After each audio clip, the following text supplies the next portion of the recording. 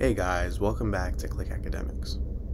In today's video, I'm going to be teaching you guys how to solve this exponential problem. And make sure to stay until the end of the video where I have a bonus problem that is similar to this one which you guys can try to solve. Alright, so we have 2 to the power of 20 minus 9.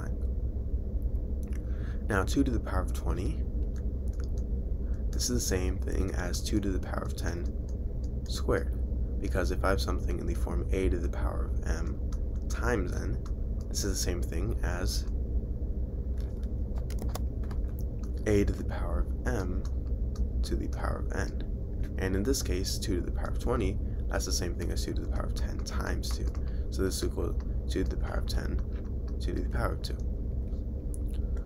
So I have 2 to the power of 10 to the power of 2 minus 9, this is the same thing as 3 squared. Now, if I have something in the form a squared minus b squared, this is equal to a plus b times a minus b. So in this case, a is equal to 2 to the power of 10, and b is equal to 3. So now I have 2 to the power of 10 plus 3 times 2 to the power of 10 minus 3.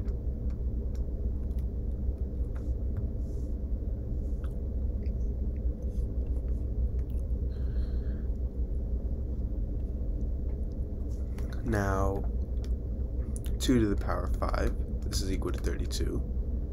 2 to the power of 6, this is going to be equal to double of 2 to the power of 5, which is going to be 64. 2 to the power of 7, this is going to be double of 64, which is going to be 128. 2 to the power of 8, this is going to be double of 128, which is going to be 256. 2 to the power of 9, this is going to be double of 256, which is going to be 512. And finally, 2 to the power of 10, this is going to be double of 512, which is going to be 1024. So now that we have our value of 2 to the power of 10, I add 2 to the power of 10 plus 3 times 2 to the power of 10 minus 3. 2 to the power of 10 is 1024, so I have 1024 plus 3 times 1024 minus 3.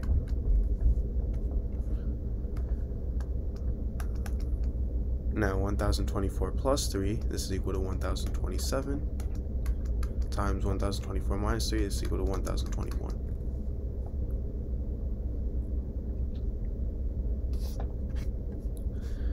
Now 1027, this is equal to 1000 plus 27, and 1021, this is equal to 1000 plus 21. So now if I substitute these values in, I get 1000 plus 27 times 1000 plus 21. Now to solve this, I have to first distribute, so let me distribute the 1000s. So I have 1000 times 1000 plus 1000 times 21. Now I have this plus, now I'm going to distribute the 27. 27 times 1000 plus 27 times 21.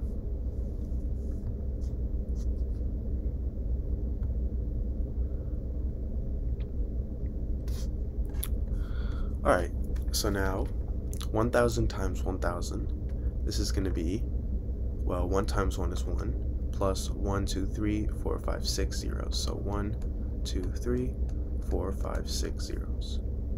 Plus, now 1000 times 21, that's going to be 21,000. Plus 27 times 1000, that's going to be 27,000. Plus, finally, 27 times 21. We can go ahead and do that here. 27 times 21. 7 times 1 is 7. 1 times 2 is 2. Add our 0. 2 times 7 is 14. We're going to carry the 1. 2 times 2 is 4. 4 plus 1 is 5. So I have 27 plus 5, 40. 7 plus 0 is 7. 2 plus 4 is 6. And we have our 5. So I have 567. So now I have 1 million plus 21,000 plus 27,000 plus 567. Now, 21,000 plus 27,000, that is going to be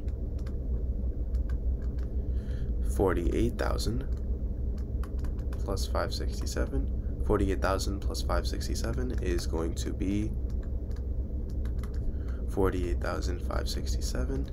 And finally, 1,000,000 plus 48,567 is going to be 1,048,567. So this is our answer.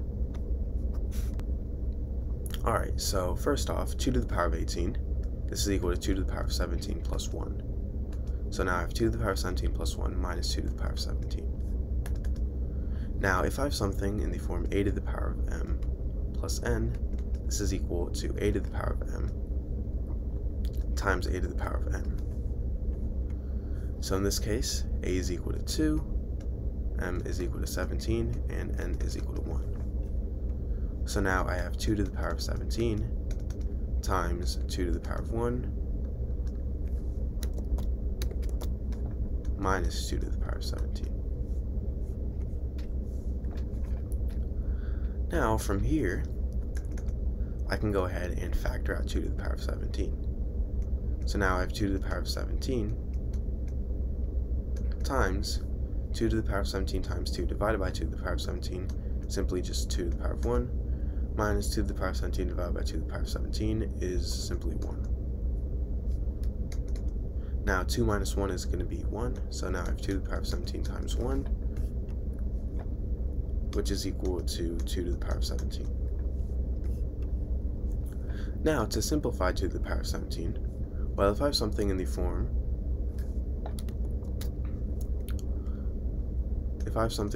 a to the power of m plus n, this is equal to a to the power of m times a to the power of n, right?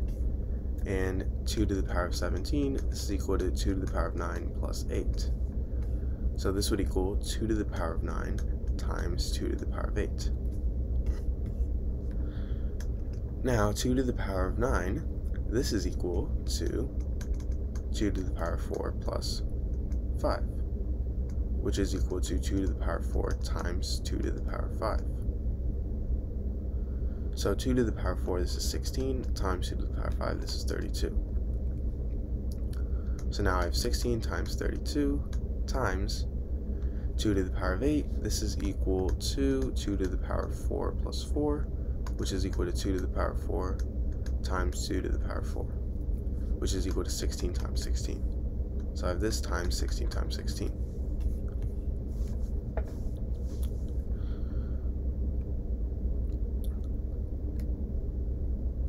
Now, 16 times 16, this is 256, times 32 times 16. We do this right here. 2 times 6 is 12. 6 times 3 is 18. 18 plus 1 is 19. We got our 0. 1 times 2 is 2. And 1 times 3 is 3. So if I add these, 2 plus 0 is 2. 9 plus 2 is 11. 3 plus 1 plus 1 is 5. So I have 512.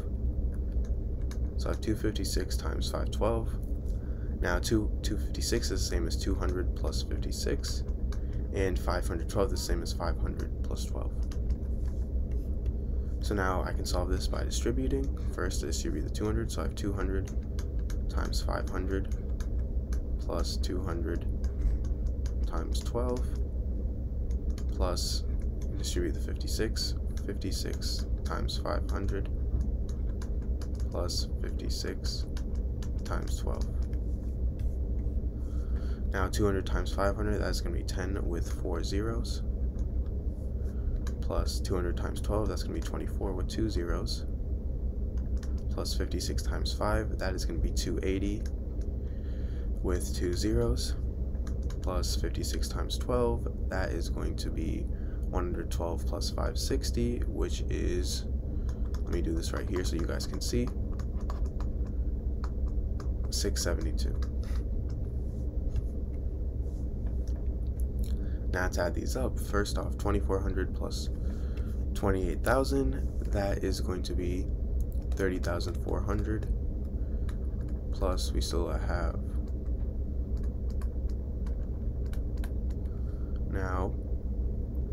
100,000 plus 30,400 is 130,400 plus 672.